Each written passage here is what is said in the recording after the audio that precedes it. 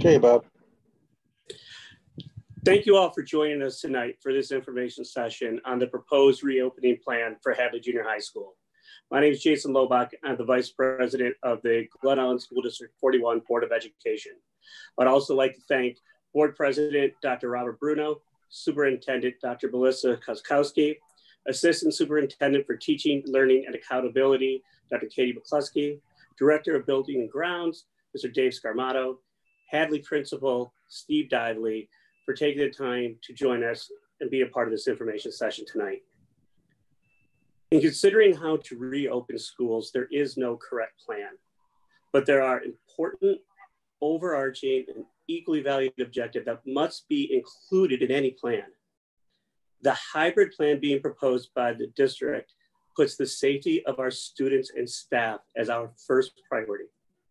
A major part of the plan is to mitigate the health risks to our students and staff by faithfully wearing masks and adhering to the 6-foot social distancing recommendations.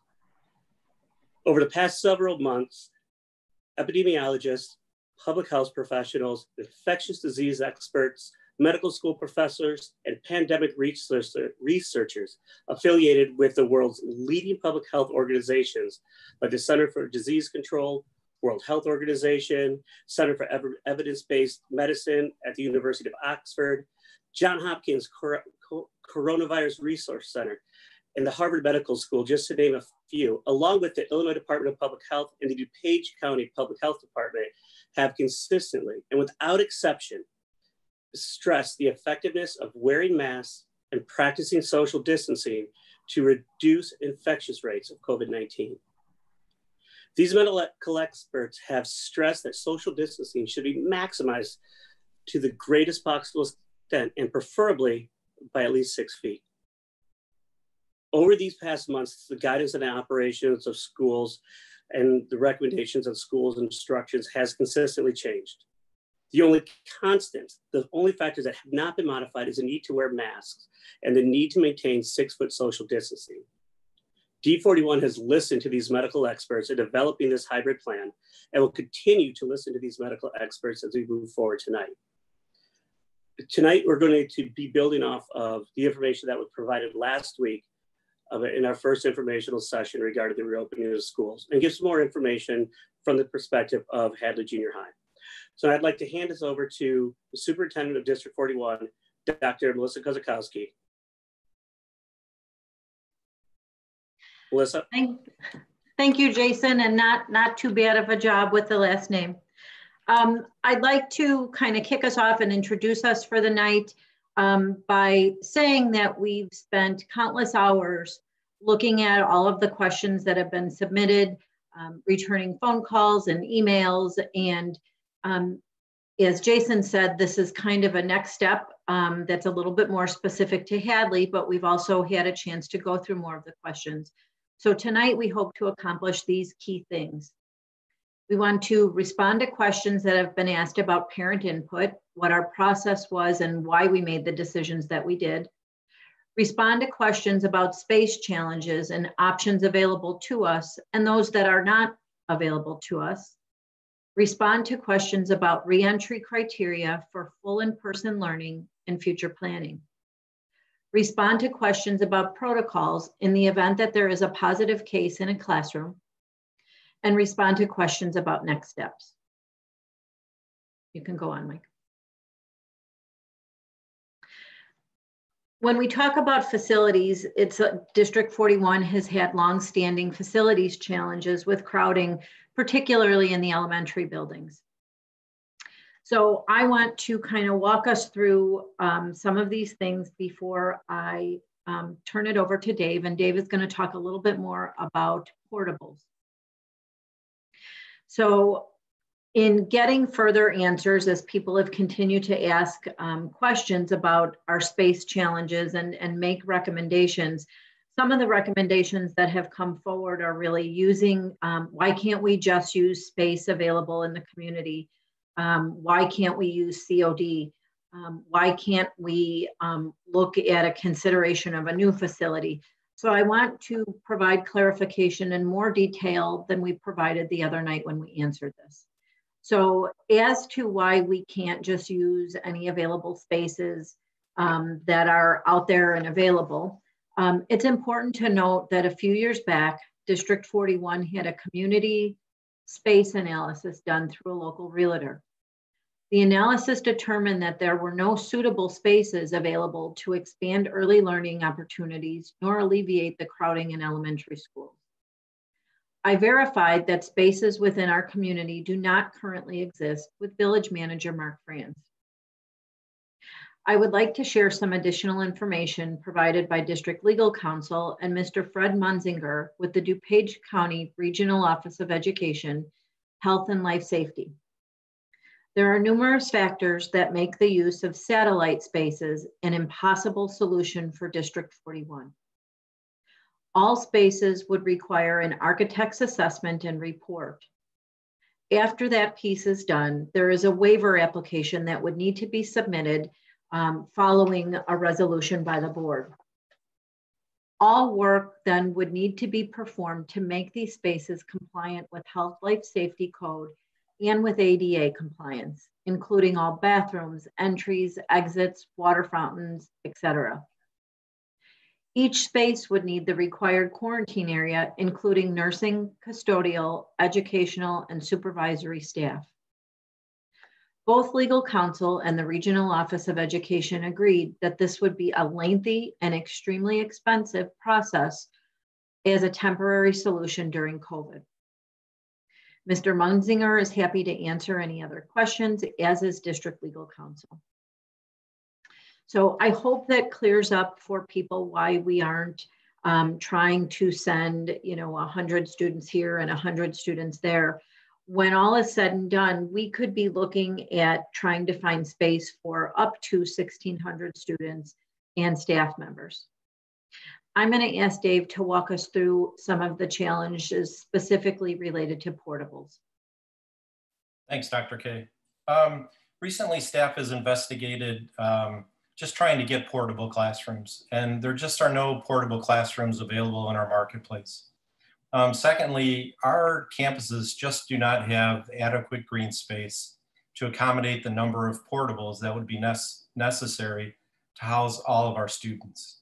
Also, several sites just are not viable for this due to underground stormwater storage.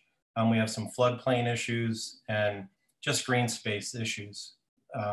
So that's just some of the reasons why the portables just wouldn't make sense. It would take a long time to get them installed, get all the electrical and security and all those things implemented.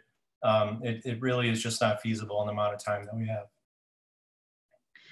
Thank you, Dave. And we'll revisit when we talk about next steps and a little bit longer planning. But we really did want to answer the question. We appreciate that people have been really solution focused and emailing and calling us with ideas. These kind of summarize the biggest questions that people seem to think would be quick and fairly easy solutions in this situation, and they truly just are not. I am going to turn it over to Dr. McCluskey to talk through some of the information specific to Hadley.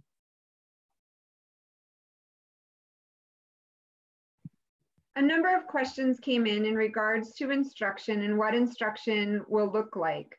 In this model, we're able to incorporate the largest number of minutes for core instruction while still maintaining that 6 feet of social distancing. As the district has stated already, 5 days of instruction a week is very important to the district. And so by maintaining that 5 days a week and maintaining the 6 feet of social distancing, we are able to provide 240 minutes of each core content area throughout the week on a consistent basis. Other models that were considered, such as models that were 2 days a week, that only allowed us to provide roughly 160 minutes per week in that content area. Our in-person instruction will focus on core content, so literacy, math, and science and social studies. Our elective courses will be provided during the remote portion of the day. We are continuing to finalize our schedules with the staff and with the unions So as soon as that work is complete, we will be sharing out more specific schedules related to Hadley and what the day will look like. Some questions came up also about Chromebooks. Our current District 41 students will continue to use the Chromebooks that they have in their possession, and any of our new students will receive their Chromebooks on the first day of school. You can go to the next slide, please. Some parents have also asked questions in regards to attendance and grading. Student attendance will be recorded daily. That will occur both for the in-person part of the day as well as the remote portion of the day. In grading, we will continue to use our current grading policies and practices. So students will be held accountable for the work, just as they traditionally have been before the pandemic occurred. Grading will follow our district grading policies, but we will also build in that flexibility with students and families in the event that a diagnosis of COVID were to occur. We want to ensure that we're being flexible with the families for students to be able to get that work done if that were to occur. Next slide, please. Okay, and I just want to piggyback a little bit on what Katie has shared and assure the community that once we finish going through this information in great detail with staff, we will be providing the board with greater detail, and we will also be providing the community with greater detail. So some conversations to come up that have come up regarding parent input. You know, how will we obtain parent input moving forward? I've already talked with PTA Executive Council about utilizing that platform, that committee, as an opportunity to have standing conversations and updates and get input from parents who represent all of our buildings while we're on a blended model, and just to listen to their ideas, listen to their feedback, but to utilize an existing committee structure that we already have in place. It would also be a mechanism for them to bring back information to the buildings and to their PTA membership. It's also crucial that we work together to, you know, we are going to need hands and help to make all of these things happen. And our PTA has committed, they have always been just a very helpful partnership with us. So their participation and feedback and input will be crucial. We'll also be jumpstarting our strategic plan committee when it is safe to do so. It's many people to put in a room, so we're revisiting what the format of those meetings may look like, but clearly something that has been as impactful as required closure and then opening on a blended model, and possibly with our site set for returning to full in-person as soon as possible. That will be long, lengthy, and important conversations to have at our strategic planning process. What has the impact been on us, and how do we mitigate that impact moving forward? So we will be talking about this in the context of strategic plan. We will again be seating 2 student board members. On the Board of Education, we have a process that we will go through, and so we will have ongoing student input into our conversations and process. I want to backtrack a little bit and talk about why we didn't offer options before sharing our model. When this mandated closure happened, I've shared with everybody, we have been meeting across DuPage County almost since the week after the mandated closure took place. We knew very quickly that our space limitations would make this more challenging in District 41 than perhaps some other districts were dealing with. We needed and wanted to work through a model that we knew we could work before rolling it out to parents. Once we had sufficient details, we did send out our first non-binding questionnaire. It was important to us that parents had information in hand to start answering some of the questions that we would be asking them.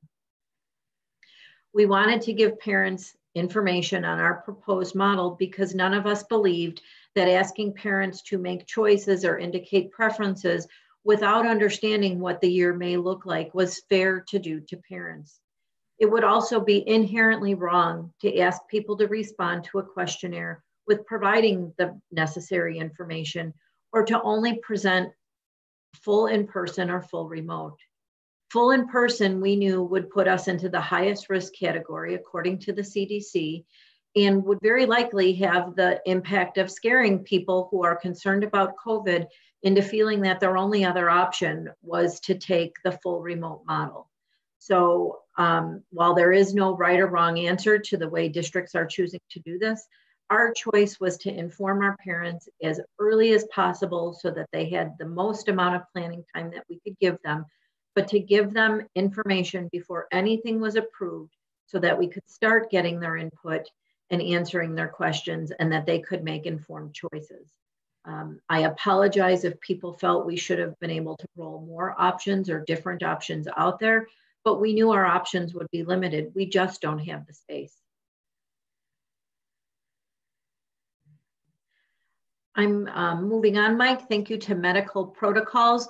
We've had some questions about this, and part of what I want to share is we will produce a plan document that will be shared after board approval, after our staff is fully informed, that parents can refer to. It will be on our website. It will be a growing and a building document because, as I will explain, the CDC is not yet done working on all of the components of things that they will share with us. We will also be making revisions to our parent-student handbook so that it's clearly easily indicated to parents and students, here is what our handbook says under typical instruction, and here's what our handbook says, the revisions that we've had to make to it during COVID and during our blended model, or if we were to fall back into full remote. So parents will get multiple sources of information and resources to refer to. But as of what we have now, temperature checks, which will include a level of self-certification, including the required quarantine room. Our legal counsel will be providing us with templates to use for doing the required notifications if there is a positive case, both with staff and with students. The CDC has also promised that they will be creating these templates and that they will guide us through every process when we have, if we have a positive case in District 41. The DuPage County Health Department will be our partners in that and make sure that they walk us through their forms to use and their processes that have to be followed.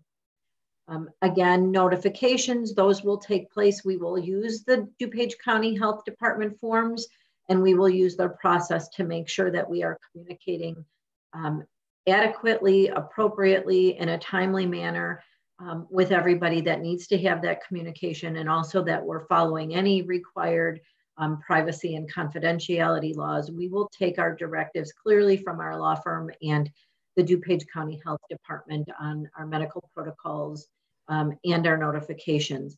Our nursing staff is now, we're at a point where we can bring them into this, and they are doing additional professional development, and they will be key in making sure that our protocols make sense for us and that they are compliant with what our legal counsel directs us to do, and also with what the county health department tells us to do.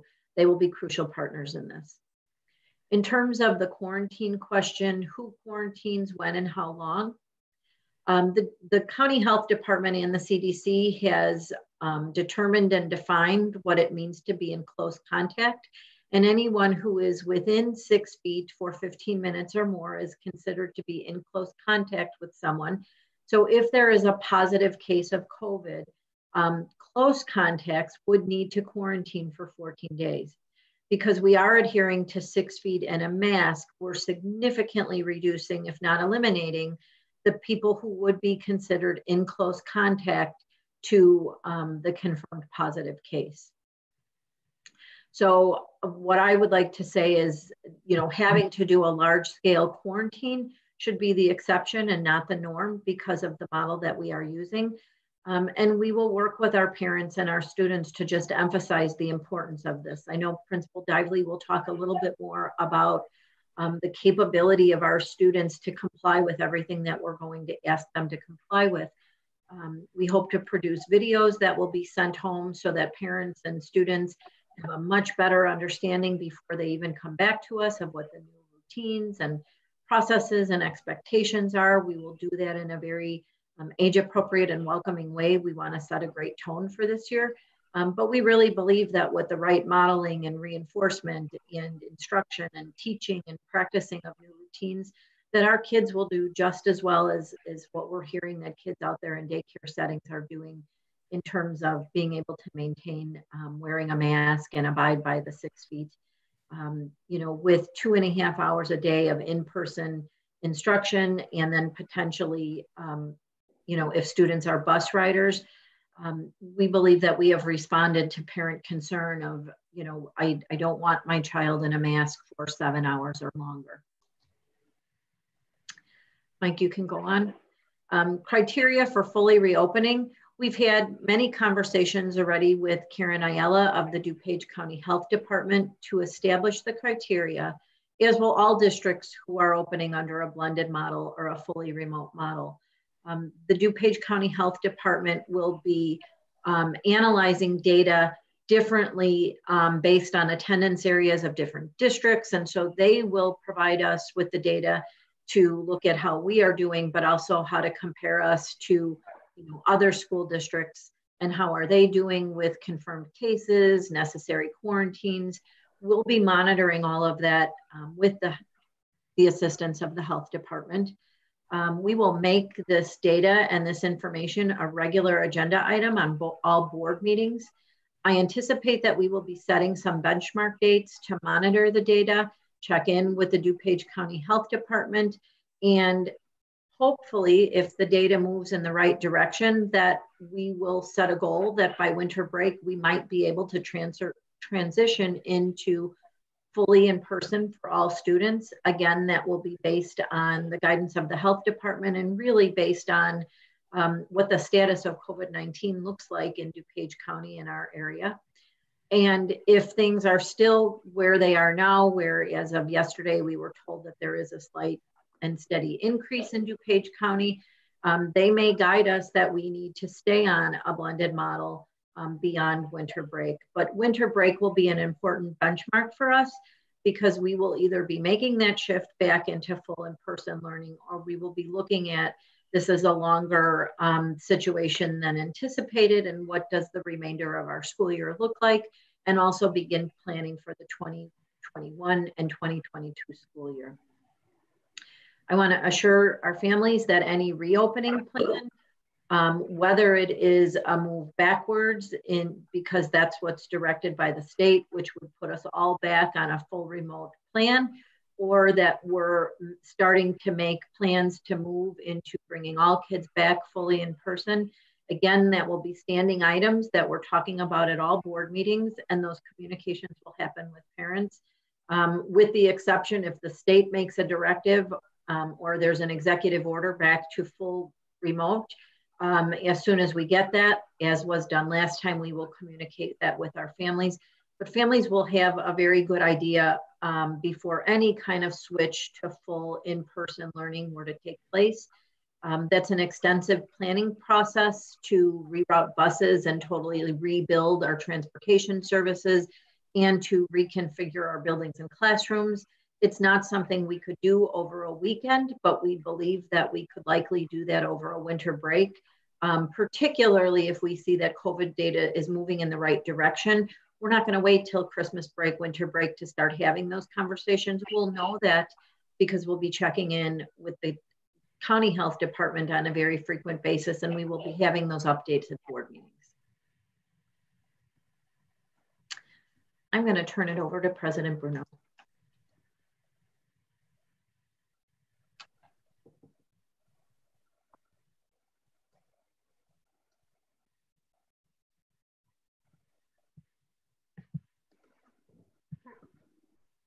You're on mute, Bob.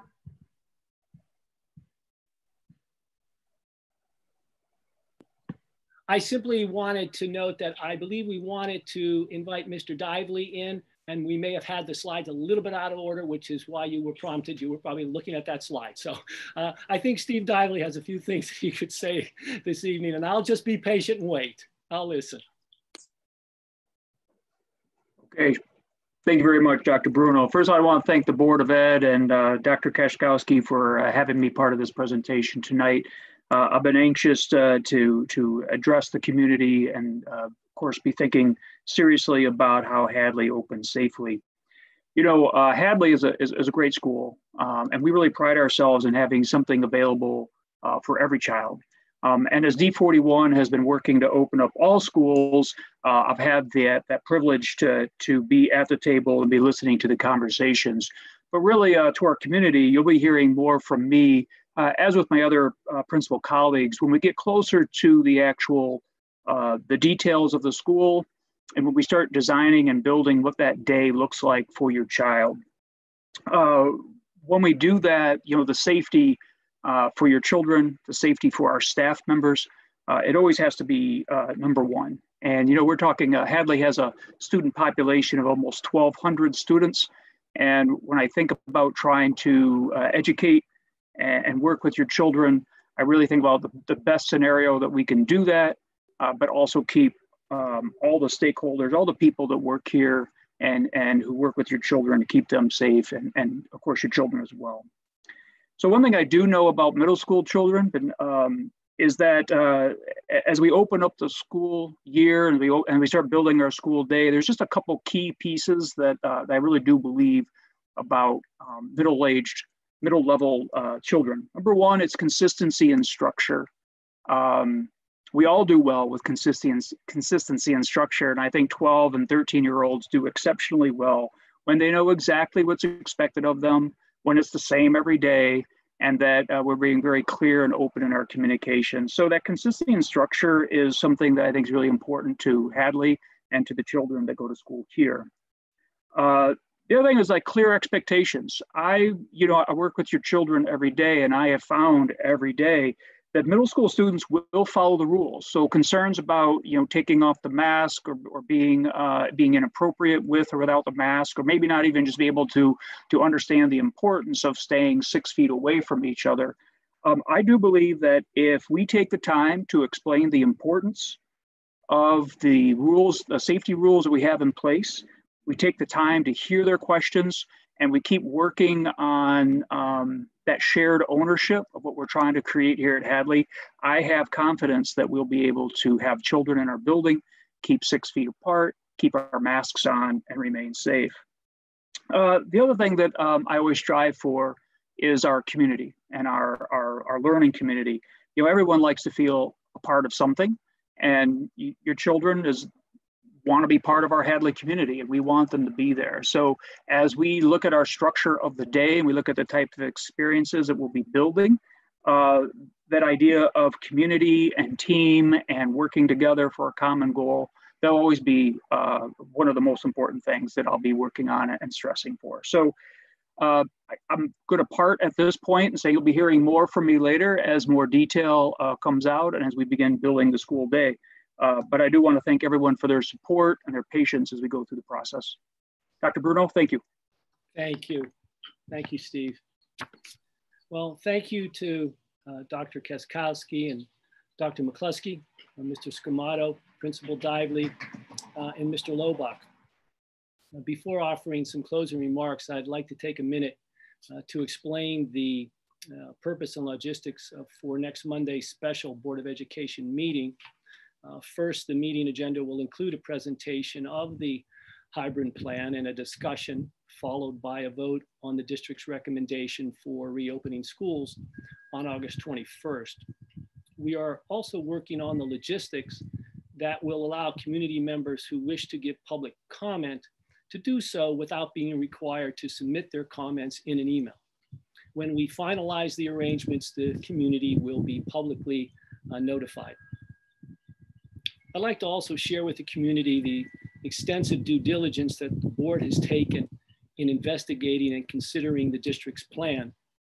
Individual board members met with myself and Dr. Keskowski and Dr. McCluskey for at least an hour to ask questions about the model and to raise concerns. Each session included a thorough explanation of the plan and unconditional opportunities and time for board members to interrogate the specifics of the model. Board members asked dozens of questions and made pointed and important observations. many of them reoccurring.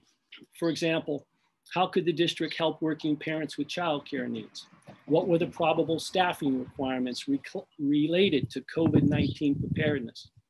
What was the status of discussions with our employee unions? Was non-campus space available? How would IEP minutes be provided? How would remote instruction be different? What were the metrics for being able to return to full in-person learning, among numerous others? While board members brought their own perspectives to the weighty problems of how to reopen schools, all of us agreed that mitigating health risks, providing in-person instruction, a more robust remote learning platform, and a stable plan that would minimize the chances of being thrown into full quarantine was paramount. Our sessions were thoughtful, respectful, and helpful to the district. Following our sessions, board members have continued to be diligent in asking questions of the district and providing feedback to them on the plan.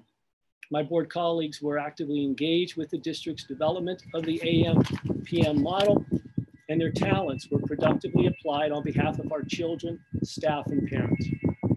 Finally, much has been made about what epidemiologists and infectious disease experts know about this virus and its impact on school-age children. The way science works, the learning develops and adapts as more cases occur and time is factored in. In truth, what is known is constantly evolving. Nonetheless, it is important to go back to school with the data you know and not the data you wish you had. That's why the publication by the New York Times of a CDC schools reopening briefing packet dated July 8 is so informative to our healthcare data-driven plan. The briefing document is 69 pages, but here I want to only bring to the community's attention what is on page 2. On page 2, the CDC lays out the factors that would define reopen schools according to risk. The organization places schools into 3 categories of risk. Lowest are schools that are fully remote. More risk, or a medium risk, is a school that opens partially, adheres to all safety recommendations, including at least 6-foot social distancing. We would more readily fall into this category. Now, the highest risk is a school that is, and I'm quoting, full-sized, offers in-person classes, and where students are not spaced apart. In an environment where undoubtedly more will become known about coronavirus and its interaction with children and adults, the district has chosen to act based on the health guidance it knows and avoid putting our children and staff into the highest risk environment. With that, we will adjourn the district's second information session, and I want to thank you all and wish you a pleasant good evening.